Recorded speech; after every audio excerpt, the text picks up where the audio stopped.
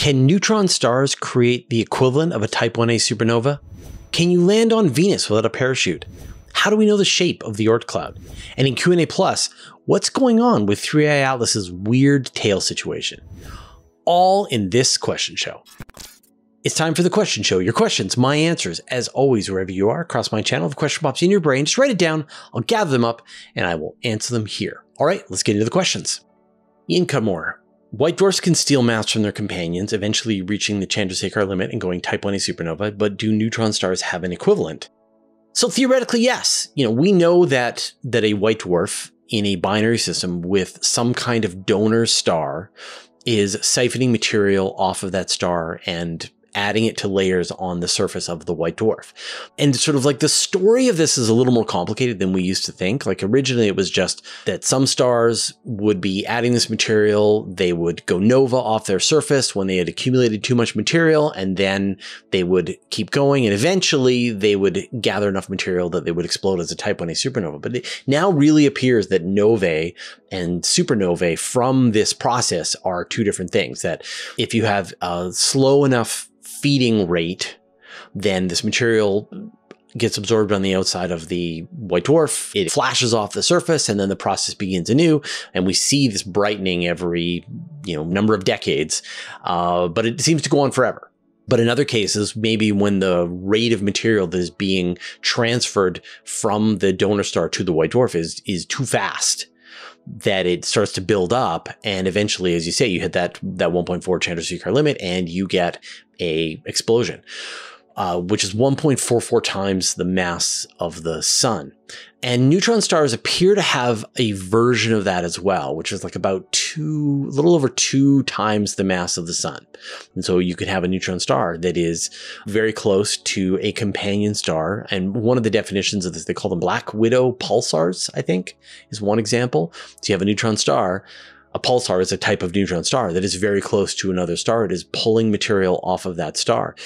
And the question is, is some class of supernovae that we see out there due to neutron stars feeding on material from a companion star, or a type of gamma ray burst caused by neutron stars feeding on material from a companion star? Because once you hit a certain amount of mass on the neutron star, it can no longer remain as a neutron star and will have to collapse to the next level.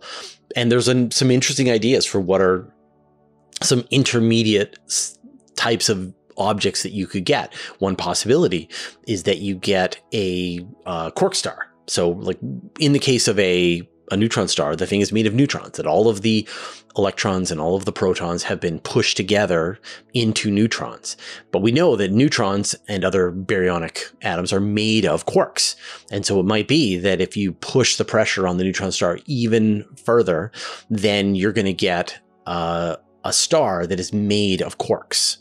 And maybe you get this flash of energy as this process happens, as the thing goes one level down and now becomes like just barely bigger than a black hole.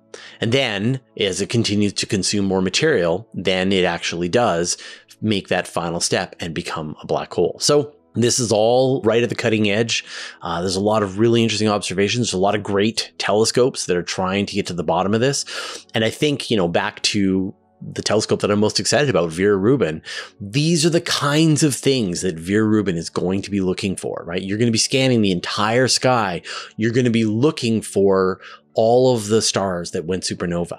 Right now, astronomers know of about 2,000 Type 1a supernovae, which are where those white dwarfs turn into supernova.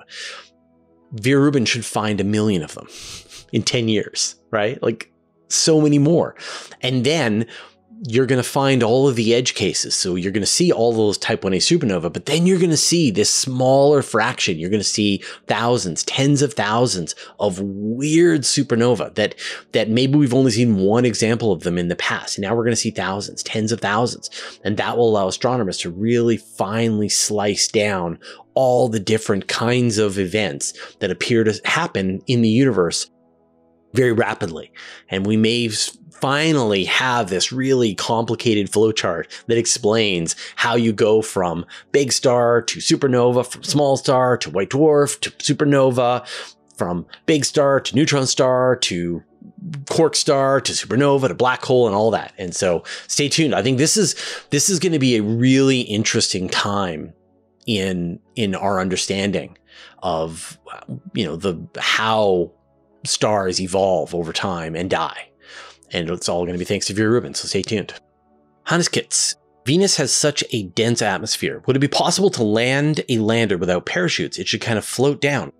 Yes, that's kind of what happens. So landing something on Venus is actually very simple to do because the density of the atmosphere is very high. So when you're first interacting with Venus, so if you send some kind of lander to Venus, you do need an aeroshell in the beginning to be able to decelerate it into the atmosphere of Venus. You've just got this really complicated, easy to destroy lander, legs sticking out as it's coming in the atmosphere at more than 10 kilometers per second, you're going to start to burn off all of that stuff in the same way that you need to have like a nice heat shield as you enter the Earth's atmosphere. It's a very similar experience getting into Venus as it is to trying to re-enter the Earth's atmosphere.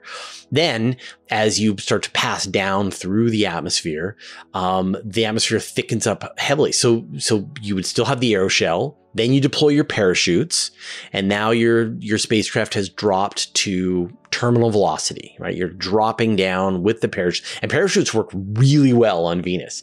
You don't need very big parachutes, and they provide a lot of slowing down your spacecraft.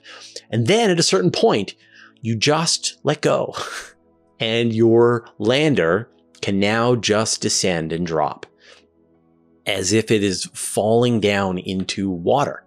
And once you reach the surface of Venus, the density of the atmosphere is the same density as water 1 kilometer below the surface on Earth. And so it would very much be the same thing as if you were just like dropping a rock, dropping a piece of metal into the atmosphere, and it will slowly descend down and touch down at the bottom of Venus with not a lot of velocity. Getting yourself slowed down and getting into the atmosphere is the hard part, but once you're there, it's actually a very easy time. And the Soviets, with their Venera program back in the 1970s and 80s, they sent mission after mission after mission to Venus. And they learned how awful the conditions on Venus are because their spacecraft kept dying. That they would reach a certain point, a certain depth in the atmosphere, and then the spacecraft would go offline. They're like, well, I thought we built it tough enough. We had lots of shielding and we made it very heat tolerant and we made it very tough and was in a pressure vessel. Nope. Venus killed it. Okay, let's make it tougher. And then they sent another one, and then they got further down, and they're like, then it died. Nope. Okay. And so finally, it took several attempts, and they were finally able to actually drop spacecraft down onto the surface of Venus that were able to survive in the beginning for almost no time. And then after a while, they were able to survive, I think, to about, just around 45 minutes was the longest they were able to keep something alive down on the surface of Venus before they started to give up. They had done what they wanted. They took pictures of the surface of Venus, and it's a very different experience than what you would have. But it's kind of similar to, like, say, when people send probes to explore the interior of Saturn and Jupiter. When the Galileo spacecraft went to Jupiter, it brought along a probe that was released into the atmosphere of Jupiter. Same thing, aeroshell to slow it down, parachute to then slow it down to terminal velocity, and then it just fell down into the atmosphere, made it a couple hundred kilometers, and then was crushed by the high pressure and the increasing temperature as it fell into Jupiter. So dropping into gas giants, dropping into Venus, it's a very similar experience. Of course, a different landing, entry, descent, landing, and destruction profile.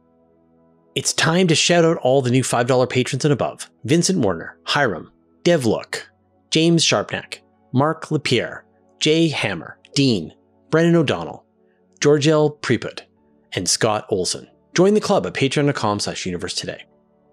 Thomas Starkey. Is the Oort cloud a properly coined term? People imagine it's a sphere encasing the solar system. Would calling it the outer extent of the sun's gravitational influence be more accurate? Well, I think the term the Oort cloud comes from, was it Jan Oort, who looked at the trajectories of all of the comets that were coming down into the solar system and said, well, they have to be coming from somewhere. And if you calculate the orbit of a comet on this long elliptical journey that they're making, then you can map out where this object began its descent down into the inner solar system. And it turns out that it has been falling for hundreds of thousands, if not millions of years, and has been traveling. If you just like trace out the ellipse that this comet is following, then you will go all the way out to this place that is going to be tens of thousands of astronomical units, hundreds of thousands of astronomical units potentially away from the sun. It can be 1 light year, it can be maybe even 2 light years away from the sun. And that is where the comets come from. And they're coming from random directions around the sun. There's not some specific belt that lines up with, say, the plane of the ecliptic where all of the comets are coming from. They're coming from random directions. And so if you were to just like take each one and map out in 3 dimensions the origin, the starting point of each one of those comets, if you did that 10,000 times, 100,000 times, eventually you would have drawn out a sphere of dots surrounding the sun. That is the Oort cloud. Now, your question, like, is it the outer extent of the sun's gravitational influence? The sun's gravitational influence moves at the speed of light.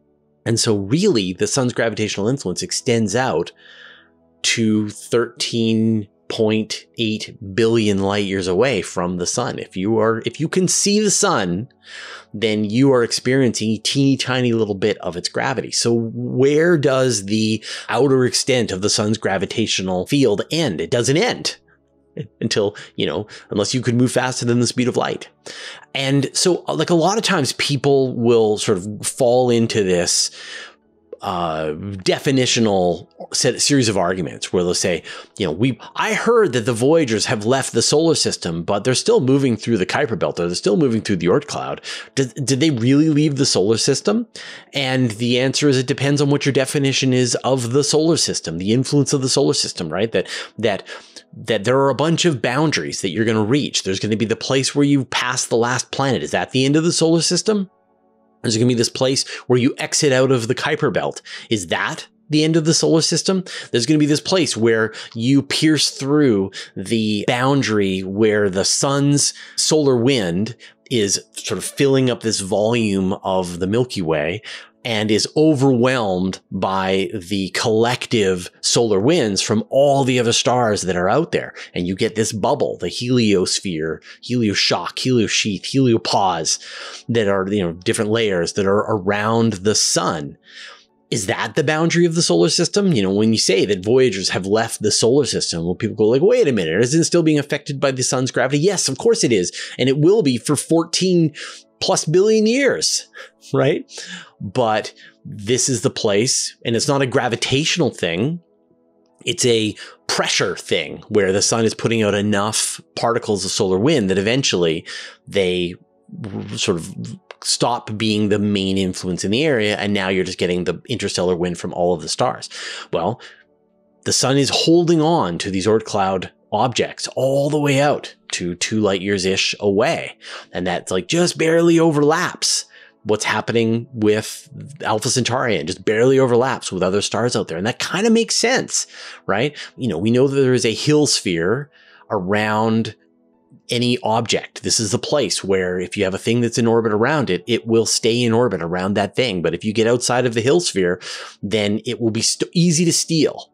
And so objects that are out in the Oort cloud, as they go through gravitational 3-body interactions with each other, some are kicked down and perform this death dive down into the inner solar system, and others are kicked out and they fall off the Hill sphere of the sun and they become interstellar objects. And so as we discover these interstellar objects, we are finding objects that were no longer able to be held by their star through whatever reason. They were given a slight kick. Just a nudge is all it takes when you're out at the very edge, the very limits of what the sun can hold. So there's a million definitions for where the solar system ends, and you just want to be specific about which one it is. Did you know that you can watch the same video with no ads and get a bonus question over on Patreon completely for free? We call it Q&A Plus. And this week's bonus question, what's happening with 3i Atlas's tail? And I'll put a link in the show notes. All right, those are all the questions that we had this week. Thank you, everybody who put your questions into the YouTube comments, everybody who joined me for the live show, which we recorded. That was the European live show, which we do at 8 a.m. Pacific time, but it's evening for Europe. Then I just recorded the Pacific one, so the next one's going to be the Australia time show. So if you're watching it this week, stay tuned. It's going to be late Sunday night, which will turn into Monday for people in Asia. Now, I'm going to chat about the media that I am consuming right now, but first, I'd like to thank our patrons. Thanks to Abe Kingston, Andrew M. Gross, Bear Lake Roofing, Brian Bodie, Caradwin, Chuck Hawkins, Commander Baylock, Cy Nielsen, Dave Veribayoff, David Gilton, David Matz, Evan Pro, Greg Feely, Hudson Ward, James Clark, Jeremy Madden, Jim Burke, Jordan Young, Josh Schultz, Marcel Smith, Michael Purcell, Modzo, Paul Robeck, Ren Kaidu, Richard Williams, Sean Sargent, Stephen Fowler-Munley, Team 49, Vlad Chiplin, and Wolfgang Klotz, who support us at the Master of the Universe level, and all our patrons. All your support means the universe to us. So we just wrapped up a bunch of pretty great television. On Apple TV, we just saw the end of season 3 of Foundation, which is the equivalent of second Foundation book. But if you've read the Foundation books and you're watching the Foundation TV show, they're two separate things. Enjoy them separately. I'm still playing Path of Exile 2 as my video game right now, and I'm really enjoying it. I mean, they really have nailed this season of Path of Exile 2. The first one was fun because it was different. I play a lot of Path of Exile 1, but now we're playing Path of Exile 2. I didn't bother playing the second season, but this season is terrific, especially because they've added a way for people to buy and sell items to each other, and that is just the greatest thing ever. So if you are on the fence, Path of Exile 2 has been going really, really well. Reading wise, I think I mentioned a couple of weeks ago that I am rereading some classics that I read as a kid, and this really influential book series by Roger Zelazny called Nine Princes in Amber. So I finished Nine Princes in Amber, totally holds up. I was gripped reading Nine Princes in Amber again. Now I'm reading The Guns of Avalon, which is the second book. Totally gripped. Such a good book, such a good series. Young me had good taste in sci-fi fantasy, and I'm really enjoying reading the whole series again and sort of stewing on the nostalgia of these moments. I should just go and watch Aliens, read Nine Princes in Amber, watch Star Trek: The Next Generation, Ren and Stimpy, just really get in touch with my nostalgic side and reappreciate all of the things that I enjoyed younger. And many of them still stand up. So let me know what nostalgic things you are in the process of going through right now. Stuff that I'm looking forward to right now. The new season of Alice in Borderlands just came out, and by the time you're watching this, I will probably have already watched it, but I really enjoyed the first 2 seasons of it, and I'm looking forward to the 3rd season. All right. So yeah, let me know what you're watching. Let me know what you're reading. Let me know what you're playing. We will see all of you next time.